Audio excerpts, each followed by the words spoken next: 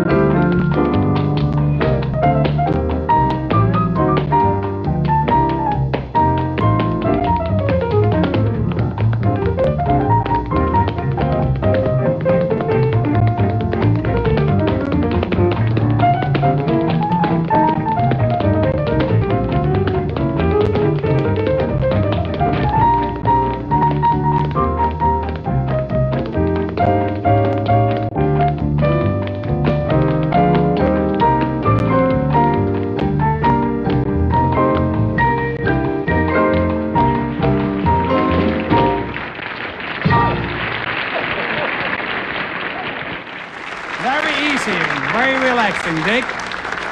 Next, the gentleman who is really tops in taps.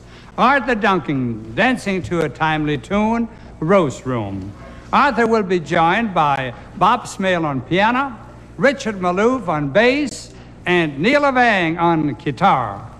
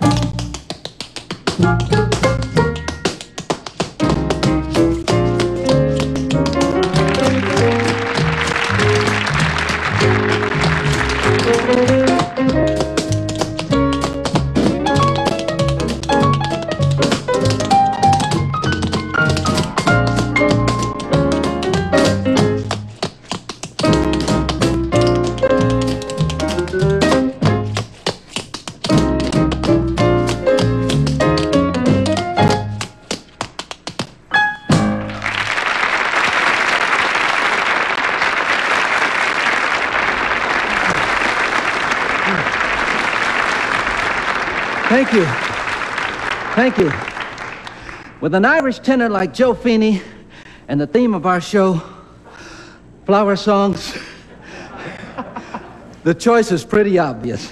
And it looks as though the boss is going to get it. Bob, a wonderful song and a fine rendition. Arthur Duncan enjoys traveling around the country and meeting people. That's why Arthur likes our summer tours.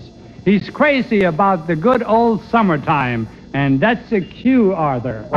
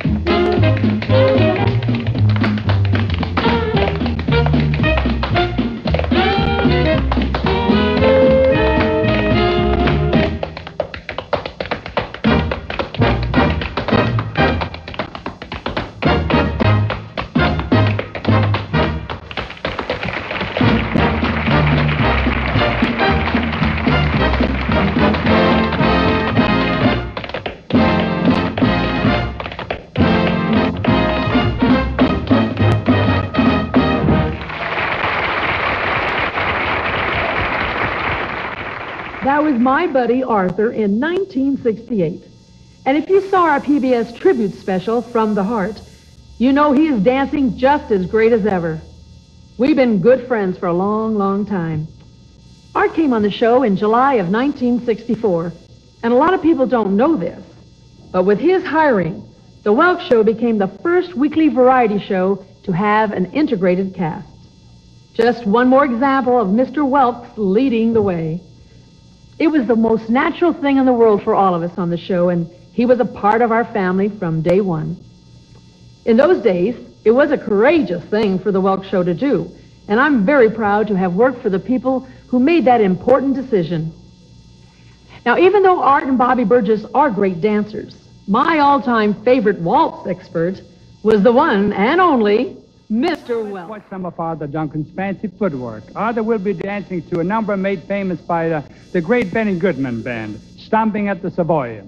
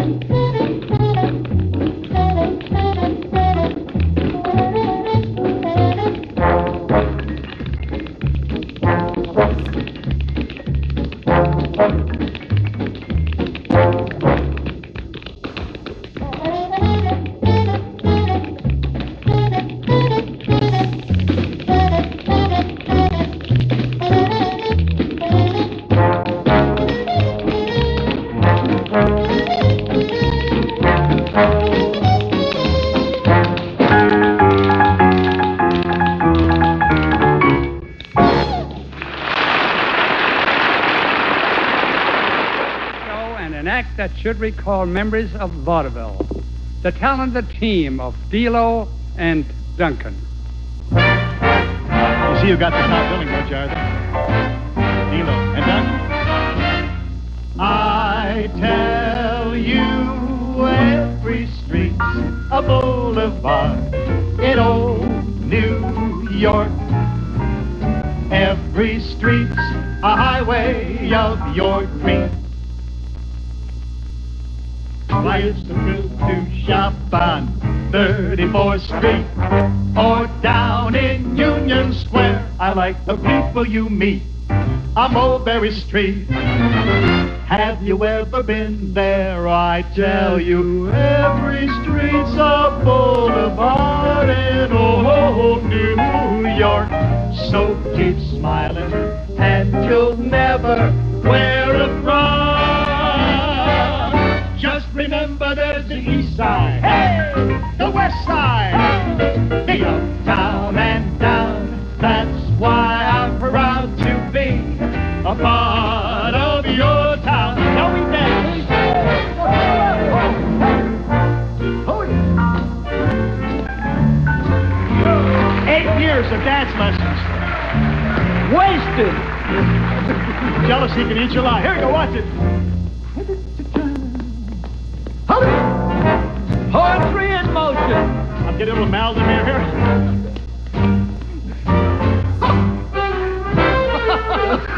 I'm getting Maldemir. Have you ever been there? Here we go now. Okay, put it way up there. I think I'm getting fit.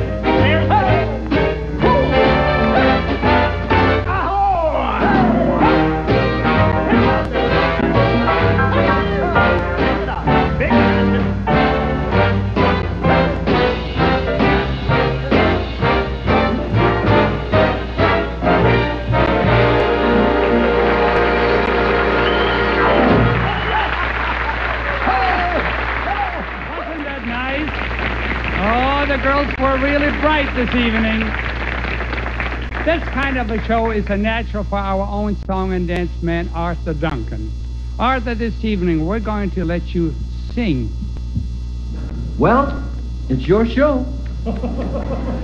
Ladies and gentlemen, I'd like to pay tribute to a man who gave us some real highlights in our 200 years of American music.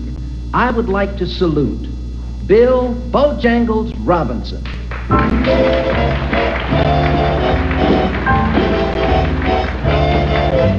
Oh, make 'em play that crazy thing again. I gotta do that lazy swing again. Hi-ho, I do the new lowdown. And once you hear the haunting strain to it, I'd like to bet you'll go insane to it. Hi-ho, I do the new lowdown.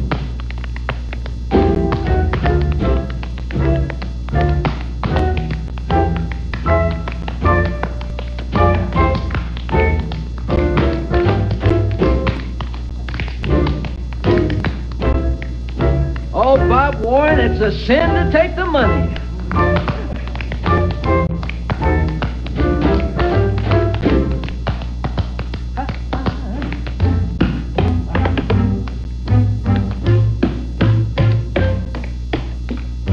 I bet I fooled you.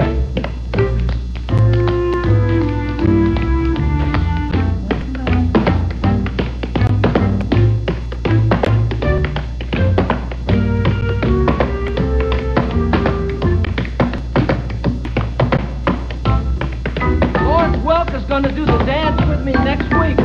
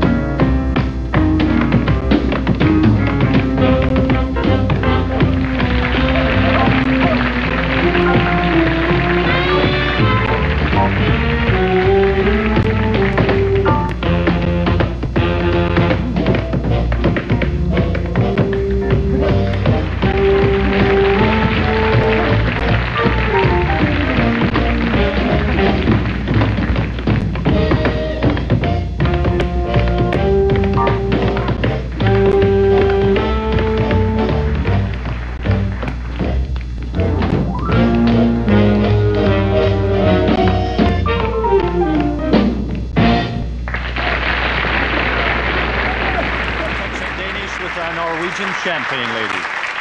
Next, a touch of Germany with Arthur Duncan. No, Art's not going to do a German waltz, but the song was written by the famous German bandleader Bert Kaempfert. Art, Danke, Schöen.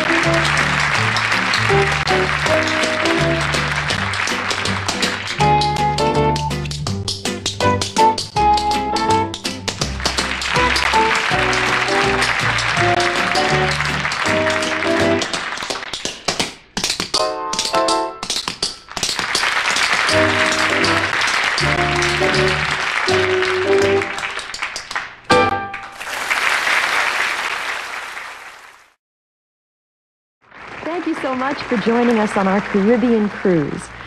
Our special guest has entertained audiences all over the world, and Lawrence Welk said he was keeping the art of tap dancing alive. We couldn't agree more.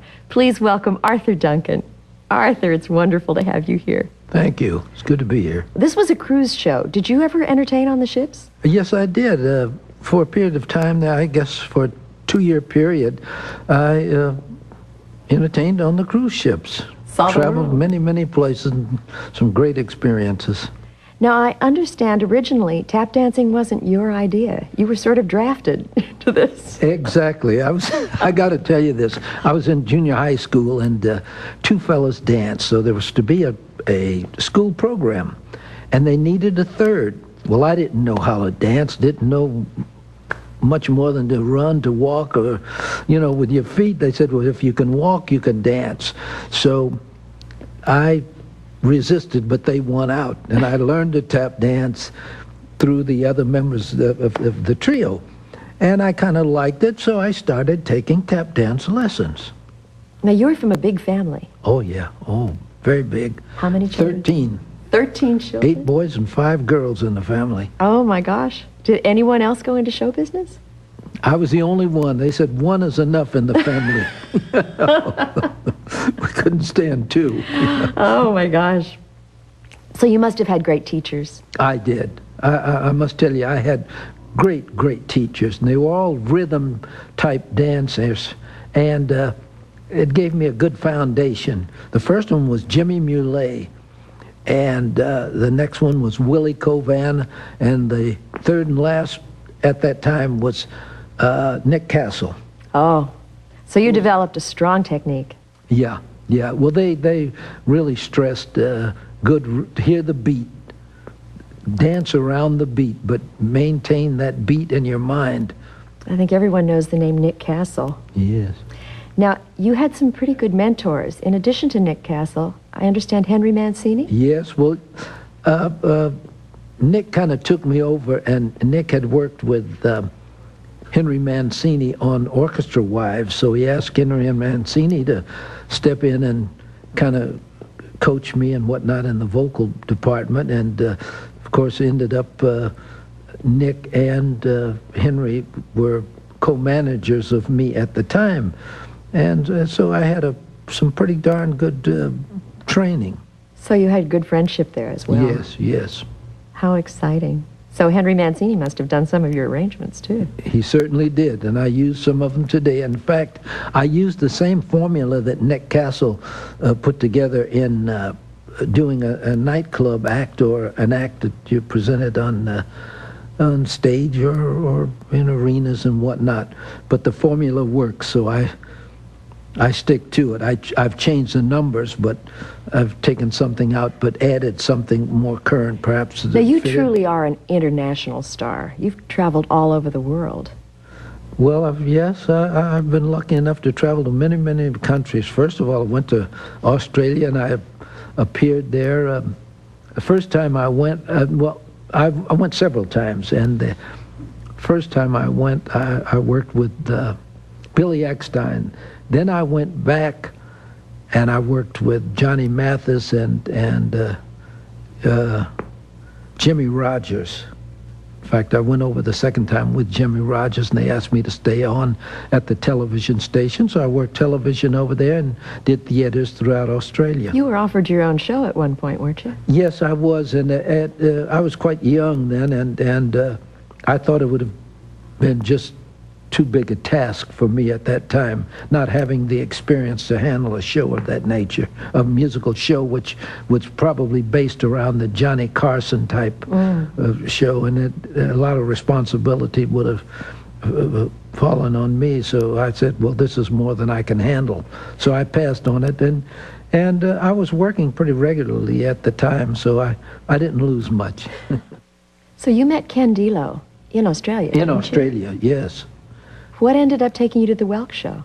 I came back to the States in the end of 1963, and I knew Sam Lutz, and I knew he had managed Lawrence Welk, so I went to him and I said, gee, I'd love to do a show. I've been the Lawrence Welk show. I've been out of the country for, you know, quite some time, and I want to get back into, you know, show business here. So he said, well, Arthur, it's not that type of show, but let me think about it, and I'll talk to Lawrence. So about 3 or 4 months later, he calls me and said Lawrence wanted to meet me.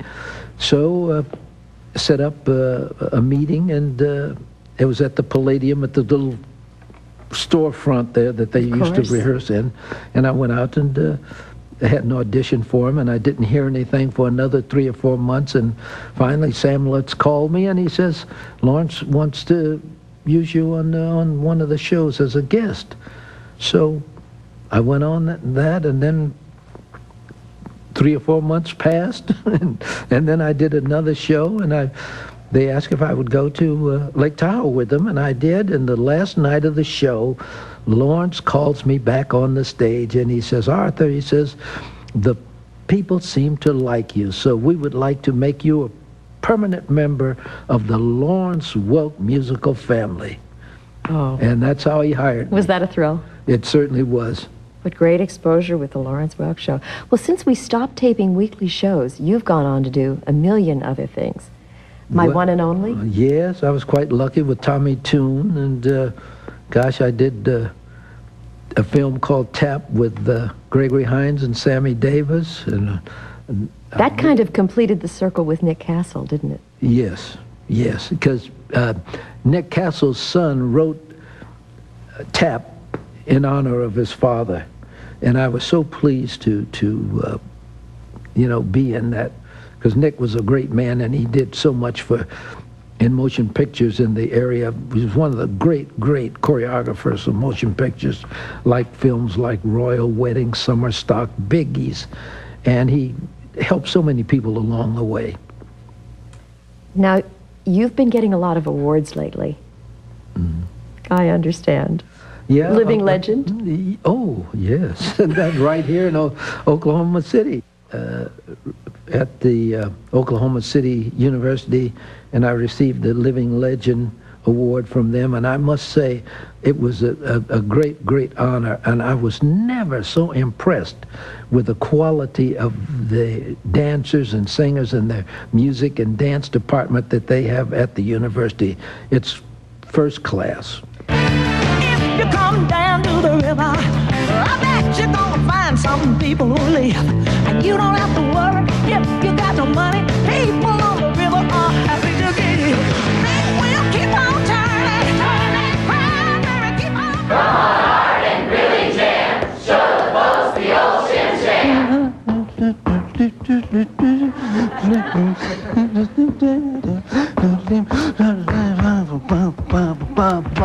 Wow, his feet are really something. Take it away, Arthur Duncan. Arthur Duncan is your artistic father. He is a creator of what you are learning and a promoter of what you will do with the rest of your life.